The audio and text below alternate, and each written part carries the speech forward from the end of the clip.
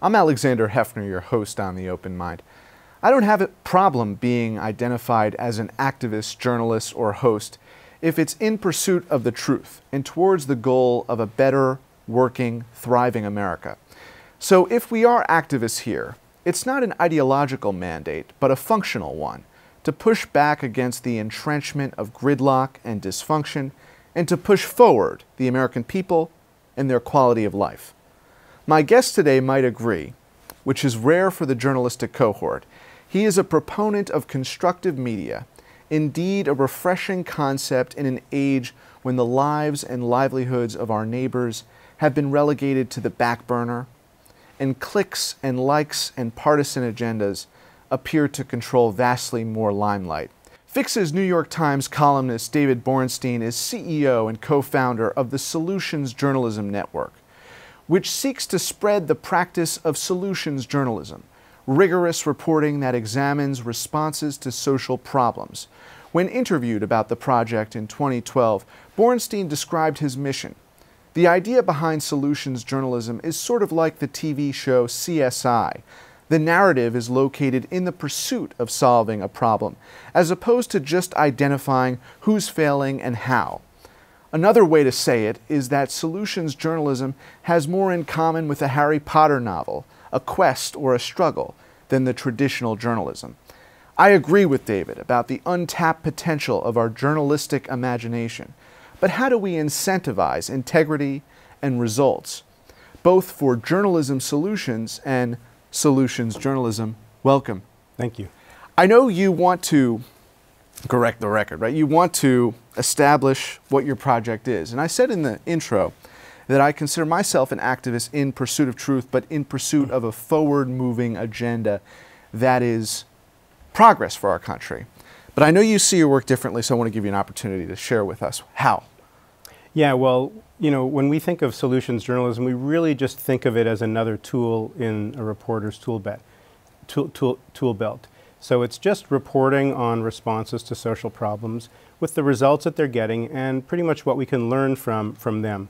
So we're pretty strong on the idea that we don't think journalists should advocate or try to pick winners or try to say this is the right solution. I mean, I myself have been writing about microfinance for 25 years. I wrote a book about Muhammad Yunus and the Grameen Bank in the mid-90s, and I've had to correct almost everything I've written over the past 20 years because the idea keeps changing, the research, the evidence comes out. So we think that journalists should really be humble about what is a solution, and in fact our name, Solutions Journalism, is a problem sometimes for us because it's really reporting on responses to problems and the results that they're getting. And if you find out a year later that it's not working or you were wrong, then you correct the record. But not advocating or pushing forward any particular agenda. That's something we're pretty tough on. But if you look at the goal of the journalists, ultimately, reveal the truth. Beyond revealing the truth is the human and citizen impulse to want to correct the problem. Yeah, sure. And I know that you and your network believe that journalists are key in the ability of citizens, municipalities, and the federal government, and corporations too, to solve the problems. So how can journalists help? Well, we say cover the whole story. The biggest bias in journalism today isn't liberal or conservative. It's a bias towards the negative. It's if you know, we used to say the problems scream but the solutions whisper. If there's a school that has a bullying problem, it's a story. If there's a school that has ended its bullying problem or reduced it, it's not a story. So we're always looking at, you know, where's the dysfunction, where's the pathology. If a police department has reduced its excessive use of force or has done a diversity training and hasn't had a shooting in 3 years, there's no story. Journalism doesn't have a language to cover success. And so what ends up happening is we present a view of the world to people that's like, it's like a picture of a landscape with all the trees airbrushed out of it and say this is reality. It's not reality. It's reality through the lens of the caricature that news presents the world as. So we say yes, truth. Truth means that you have to look at many sides, many aspects of the story. For any major problem in a country like the United States, there's many, many people working to respond to that problem and trying to solve it. Some of them are wasting their money and your time, And some of them are actually having success in moving the needle. Journalists rarely think that that's a story to cover, and they're often afraid to cover it because they think they'll get called advocates by reporting on something that's actually working. So it's professionally, my colleague Tina Rosenberg says, to be excessively cynical in journalism is a misdemeanor, but to look naive is a felony. And that's one of the reasons why we don't have more of this kind of reporting, although we're seeing more of it now. Well, we want those who are dreamers to be journalists, and not dreamers because they are fabricating stories or because they are inventing sources. We want them to be dreamers because they, in concert with communities, can help improve people's lives.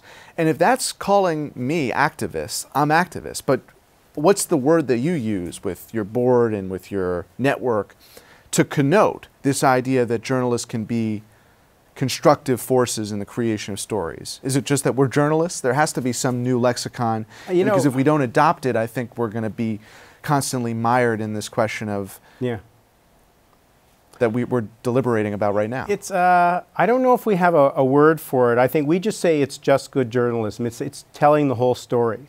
And we have little phrases like less tunnel and more light. What we're able to do is to show, because we've worked in our network now with more than 170 news organizations. And we've worked with really big ones, like we've had conversations with the BBC and major metro dailies and public radio stations across the United States, and also with local small news organizations in rural areas. And we've seen across the board, when people begin doing journalism that looks at what are the priorities in our community, are people aware of them? Are they outraged about the problems?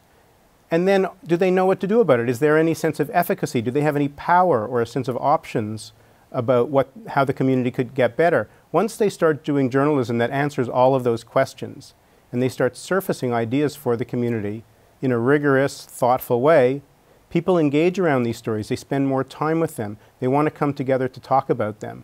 They actually they send letters of appreciation to editors and journalists saying, thank you for that story. It really covered the story in a more rounded way. So that's the potential. I think particularly today when so many people feel powerless and there's so much fatalism and apathy about democracy and the power that citizens can wield in terms of shaping democracy or shaping their institutions, you need to be able to show people, what does citizenship look like? Where is power happening? What does democracy in action actually look like when it's done well, not just when it's done poorly? Because we know what it looks like when it's done poorly. We hear that every day. So, David, you don't object to the notion of constructive journalism or the notion, to use your word, prioritizing journalists in the sense that they are not tunnel vision towards the darkness, but opening the light. To me, to report on solutions means that you want to be constructive about the state of and potential of humanity. Oh, absolutely. I think that if you ask most people why they went into journalism, most journalists went in for sort of idealistic reasons. They went in because they wanted to help improve the world. And if you can say, what is journalism about? What is a definition of news? You can say it's information that helps us understand who we are, what we care about, and how we can improve our community. That's a pretty straightforward. So actively constructive, actively pro-social might be a way that we can mutually identify what it is that we aspire to do. It's just, the key is that journalists have long felt that the way journalism works, the sort of, quote, theory of change of journalism is the world will get better when we show people where it's going wrong. It's kind of like a parent saying, my child will get better if I point out his or her shortcomings every morning at breakfast.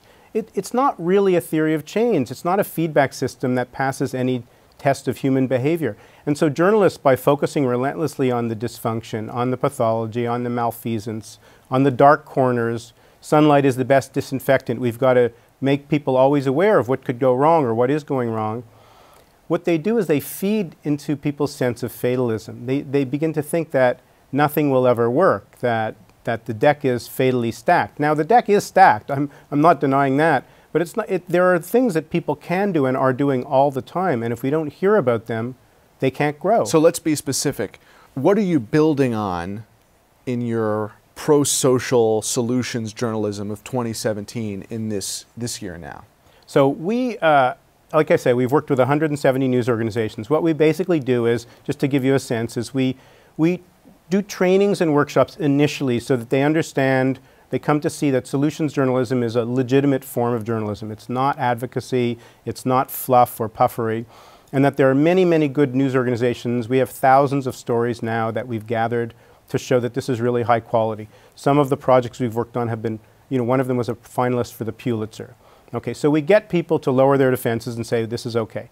Then secondly, they say, how do we do it? How do we construct a project and an editorial vision for a project that includes solutions journalism? Now what we're seeing is that in response to the election and much of the sort of malaise in the country, there's a real sense of powerlessness across the country. It's shown up in survey after survey, people just not feeling that they have a say as citizens, that they can have power. This is really bad for democracy. When people feel that they have no control, they circle the wagons, they become tribalistic, and the worst aspects of human nature come out. So it's important for journalists to be able to show people at the local level, at the national level, that there's lots of things that can be done or are being done without advocating for ideas, without being Pollyannish, just reporting realistically on who are the smart people moving the needle against the opioid epidemic? How are people actually reducing dropout rates in high schools, in underserved communities? So what we're doing is we're helping news organizations around the country show citizen power. What does citizen power look like through rigorous reporting? It's a project that we call Democratic Renewal, and our goal in 2018 is to start a process of reaching out to 100 news organizations and helping them develop reporting projects that look at this particular aspect. And then you want to theoretically scale the success stories so that if Charlottesville addresses its racial concerns in this way and it's successful and breeds the kind of culture that more communities envision as healthy, that is emulated. Are you thinking about how those documented cases of solutions that work can then be scaled to different communities across this country? Oh, absolutely. I think one of the most powerful things, I mean, it's a very important question. One of the most powerful things that you can do through this model is surface what we call positive deviance. Examples where people are doing better against a problem. Now, in a country like the US, which has more than 3,000 counties, for any problem you have in your county, whether it's diabetes or low high school graduation rates or substance abuse or depression, there are other counties who are doing better than you. And there are actually known methods, probably, that journalists can go discover to figure out how they did it. How did they reduce the hospital infection rate? How are they doing a better job housing chronically homeless people? So once you realize as a journalist that your job is to look for these how-to questions in really interesting narrative forms, then you realize, boy, there's other communities that could benefit from this knowledge. So the journalists are not just watchdogs, they become kind of like guide dogs, sniffing their way to something that's better, and then ultimately they become like bees. They need to sort of cross-pollinate the ideas. And that's hard for one journalist to do because you're covering your local hometown. But if you have a little bit of travel money, you might want to look at 4 or 5 other communities that have done smart things that your community could learn from. And what's interesting about solutions journalism is once news organizations start doing this, they start realizing that local coverage is not just what happens in my community. Local coverage becomes what happens in any community that my community stands to benefit from learning about. So they start bringing new ideas and insights into the community. And then the news organizations often host conversations about these ideas. What can we do about them? Do you like these ideas? It's not the job of the news organization to tell the community what to do, but it is a very helpful thing for a news organization to gather ideas and to show locals what their options are and what the costs are and what the evidence is associated with different ideas. That really brings fresh insight and a real sense of possibility into a community that is very often feeling just really kind of hopeless in some cases. For those citizens and journalists watching who are inspired by your message, are you archiving, preserving an inventory of these solutions so that independent of your network's collaboration, they can visit your website and see look at all these solutions that were reported on and the material benefit that these communities had? Is there such a resource that exists? I love you for asking that question. So this is one of our most exciting projects. We call it the Solution Story Tracker. It's sort of, maybe we need a better name.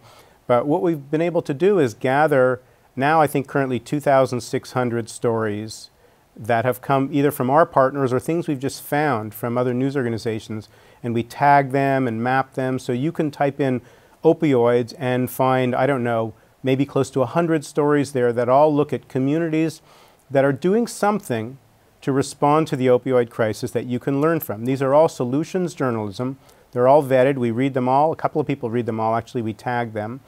And now that that resource exists, we keep on adding to it. It's actually being used in universities as a teaching tool. So if you want to learn, if you have a course about public health, you might want to use the Solution Story Tracker to see what are some of the ideas emerging around the country to reduce hospital infections or respond to the opioid crisis or deal with another dimension of, say, diabetes or something.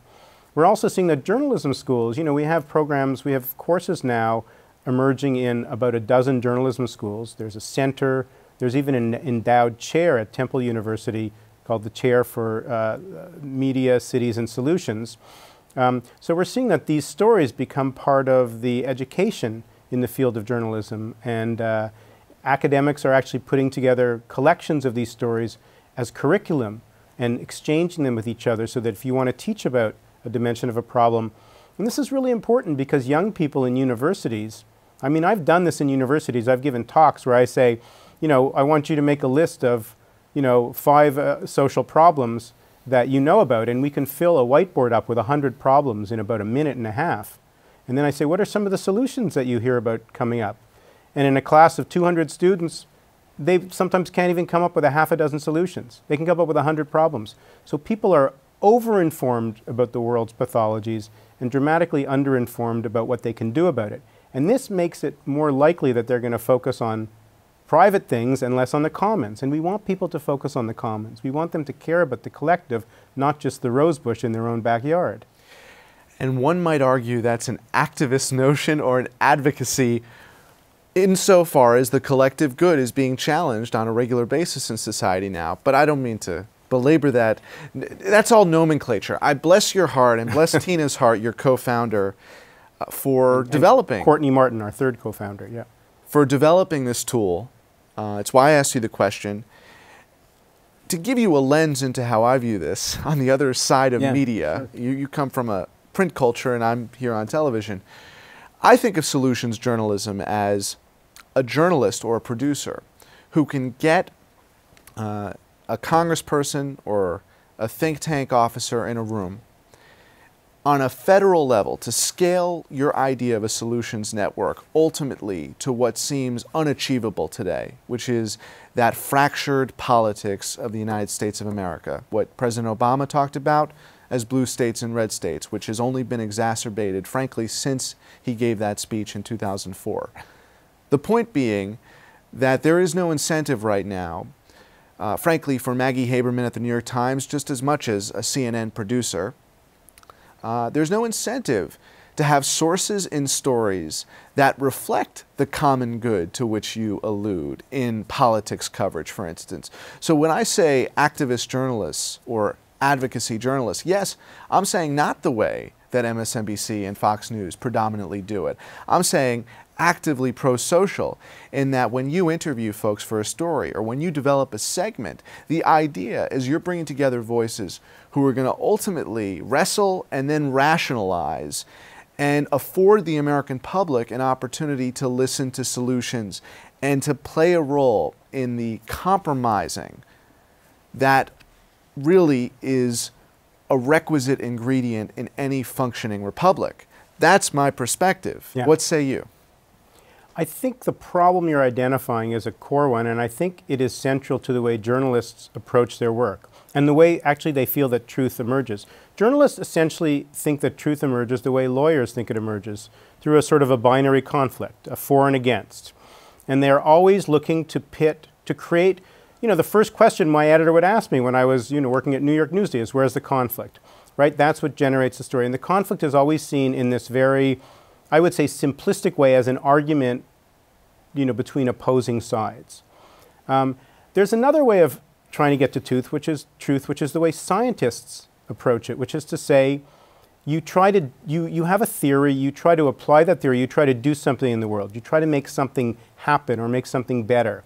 Then the world gives you feedback. It worked or it didn't work, and then you iterate, you do it again, and eventually, after a while, you begin to say, oh, this is a better way to get doctors to wash their hands in a hospital. This is a better way to teach 4th grade English language learning or whatever.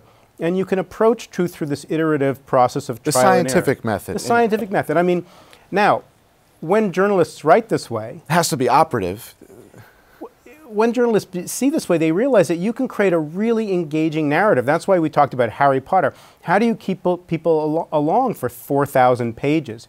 You create a narrative where people want to know, where people want to know what's going to happen next. It's a narrative driven by curiosity, rather than by this sort of conflict-driven narrative. Once journalists realize you can create narratives that are driven by curiosity, by trying to understand the world through efforts to improve things, and that these stories sell, they get lots of time on page, they get more shares and things like that, you might find that they will move away from this binary conflict, which is extremely reductive and polarizing, and asks people to identify and defend their positions, not to bring their curiosity and imagination, which is why journalism has become a negative force and has actually increased polarization. And no one is suggesting that it's an easy feat to be able to assemble the sources in a story that comes to a solutions-oriented conclusion, or that gives some fertile ground for solutions to be built on. No one's suggesting that's easy, but we're suggesting that's not the operative model. The scientific method still is the operative model insofar as the truth and nothing but the truth, so help us. But the reality of political journalism is that it is the opposite right now of solutions-oriented. Solutions journalism or journalism solutions are not being adopted in the pursuit of political or public affairs journalism. And I've said this on the air before, and I just want to get your final thoughts on it. To me, the imagination point is critical because whenever there's deliberation on a serious issue, whether it's tax reform or healthcare, we live in a culture of celebrification where reality shows are the operating consciousness of the country. And so it would be heartening to see the public affairs journalists, those who are still there,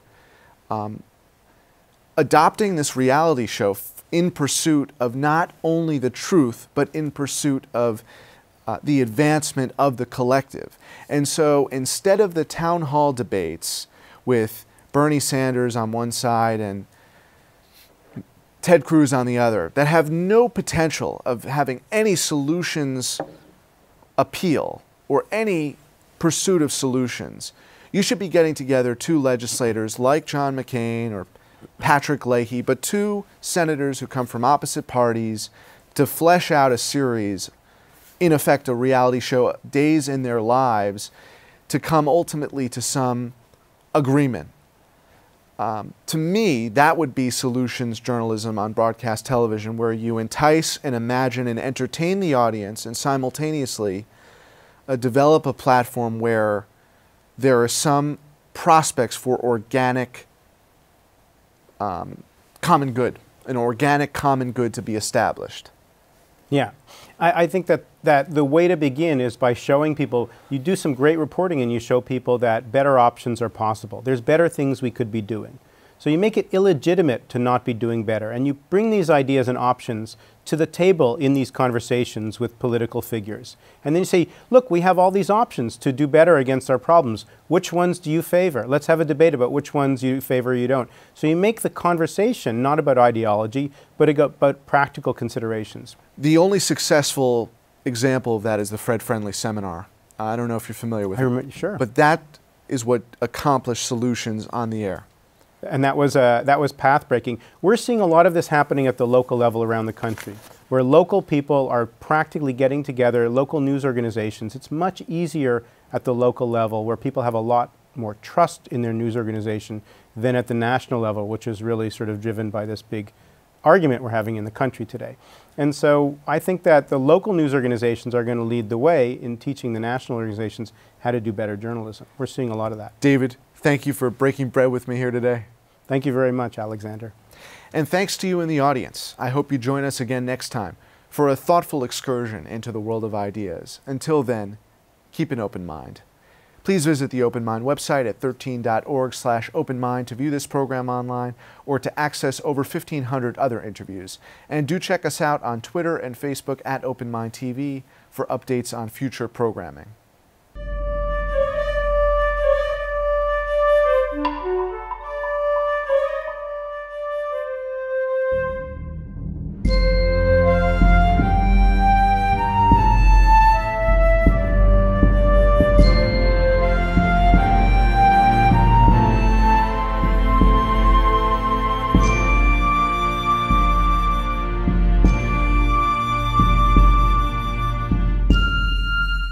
Continuing production of The Open Mind has been made possible by grants from Ann Olnick, Joan Gans Cooney, the Engelson Family Foundation, Alfred P. Sloan Foundation, the John S. and James L. Knight Foundation, Joanne and Kenneth Wellner Foundation, and to the corporate community Mutual of America.